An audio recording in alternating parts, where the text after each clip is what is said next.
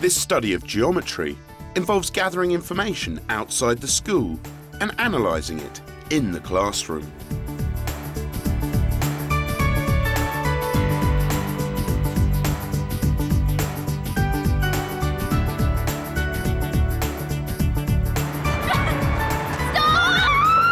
Year 9s from Wilden School in Hampshire are looking for maths in their local children's playground. There's like a triangle underneath. It's like the gradient. Yeah. That is right. Half a circle. Half a circle. With them are maths teacher Debbie Johnson, advanced skills teacher Natasha Cowan, and their IT technician to take pictures with his video camera. The project aim was really to make the mathematics memorable for the pupils by putting it into a context and give them a very real opportunity to work with some of the mathematics that we find around us. Well, I'm seeing 360 degrees a lot. They were split equally in thirds and the angles were 120 degrees each because the circle's 360.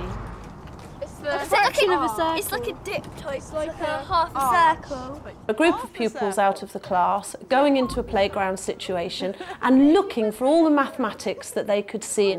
And they were recording that through taking photographs, through taking measurements that they could bring back to the classroom. So how tall's the whole of that? 2 metres 23. So what maths are you looking for? The angles and the It's a triangle. angle of the slope. Do you remember what the word for that is? Gradient. Fantastic. The circumference round the circle, and like when it goes up and down, the distance between, I don't know. The circumference of the circle that we were going in and the radius that was between us. Oh. OK, guys, so what measurements might you want to take back to school from this? The diameter. The diameter? Circumference. The circumference. Do you need to measure the circumference? No, you can work it out. How could you work it out? Pi times diameter. Excellent. So Or if you pi measure times radius squared. No, pi times radius times 2.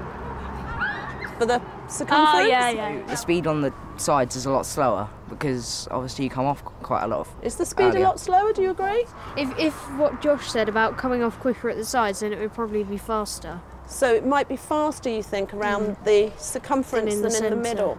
So what mathematics could we find to do with this swing, girls?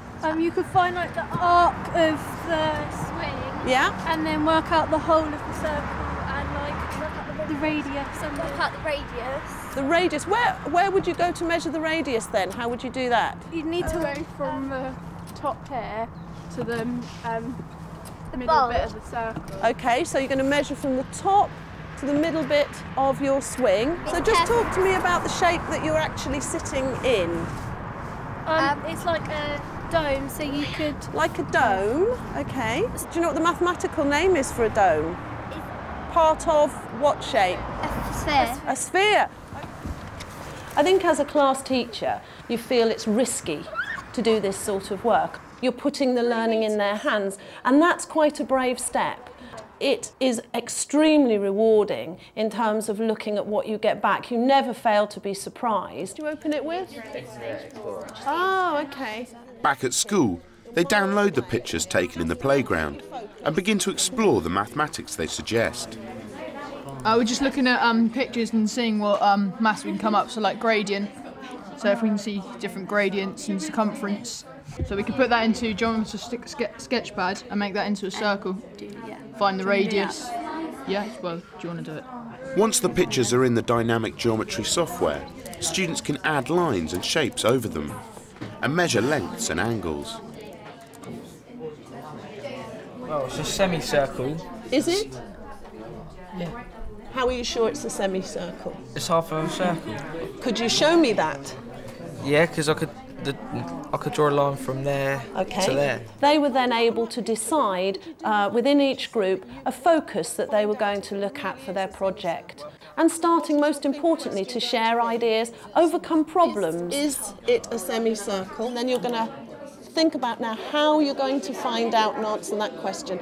So the think card should be measure the distance from where the swing goes back to when the swing goes forward.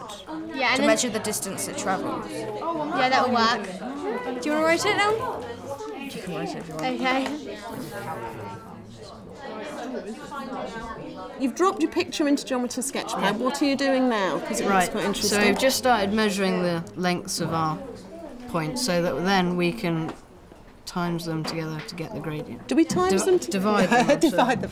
Oh, so what? So you've drawn some lines here to make it. What have you made it into? Well, we've made it a right-angled triangle. Okay. Relative to the angle of the slide. Okay. And that's quite a good fit for this slide, isn't it? Yeah, that's quite good. It worked quite well. Yeah. Okay. It's quite good to experiment with like the different tools and stuff on Geometer Sketchpad, and it's quite good the way you can measure like the lines, gradients and stuff using the information you collected at the playground. It's a picture of a big slide, and we've just like put in some lines to show where the triangles are. We've got to calculate like the size of each triangle so that we can eventually find out the length of this slide.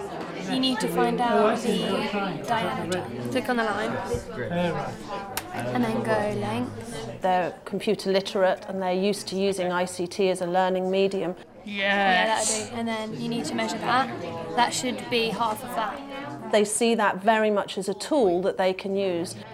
We got the picture of the roundabout, but it's slightly disorientated. So what do you mean by disorientated? Like it's an angle instead of having like a bird's eye view on it. Ah, so, okay. So it's a bit distorted. It's not quite distorted. That's okay, as you'd see it from the top.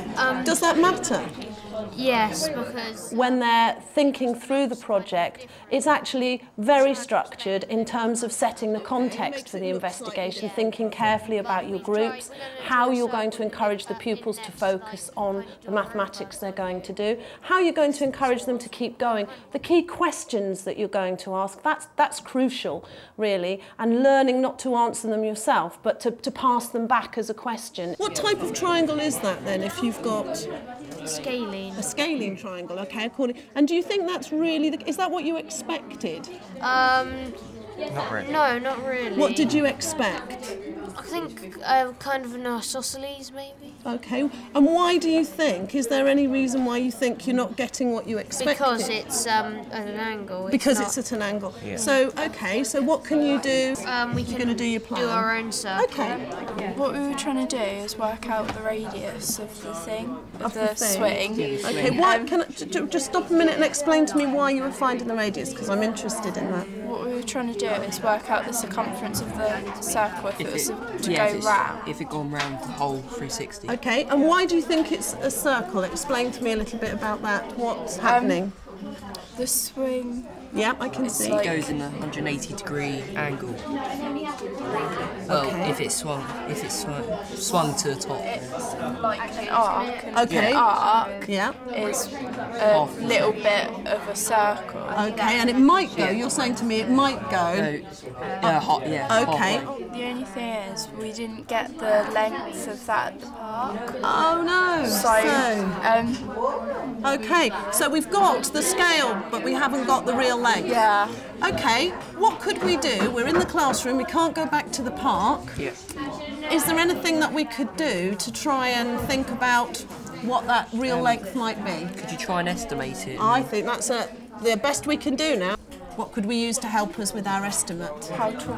There's somebody in the picture, thank goodness for that, because that gives us something. Now, so how could we use Chloe's height there to start to help us to think about the real radius? Like, we could take my height and then see the difference between what it is in the picture and then what it is in real life. Okay. And then somehow... Do you know how tall you are? About 5'5". Okay, are you going to work in imperial or are you going to work in metric? Are you going to work in feet and inches or are you going to work in metres and centimetres? Centimetres. Okay, you've got your scale drawing in centimetres, so that might make life easier. So I think, what do you need to do before you can do anything else then? Work out the length. Of Chloe. Of Chloe. We need to find Chloe's height in metres and centimetres, or in centimetres. I think two of the key learning skills that students are developing through this project worse than these tasks would be the creative thinking and independent learning. As students are investigating their own routes through the project and their own tasks, they are having to think about exactly how they're going to take that route and why and what else they could investigate.